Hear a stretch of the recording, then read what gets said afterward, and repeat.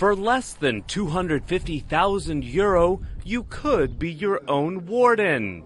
This small town in central Poland is putting its centuries-old prison on the market. Though lacking in amenities, it's rich with local history. The complex was originally a monastery during the Spanish Inquisition that was later turned into a prison in the 18th century. It's a place with a cruel history, says the city's regional museum director. In this prison, there were notorious criminals with very long and hard sentences, political prisoners, and people who were sent here during World War II and later exterminated the Jewish people. This prison illustrates a dramatic 200 years of Polish history.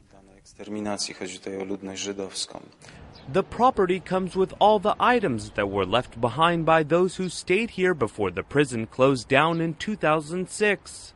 Before it was put on the market, the abandoned prison served as a venue for art and film projects, but locals found it too expensive to maintain. Though the cells may be tight, local officials say some renovations might just make the prison a place to call home.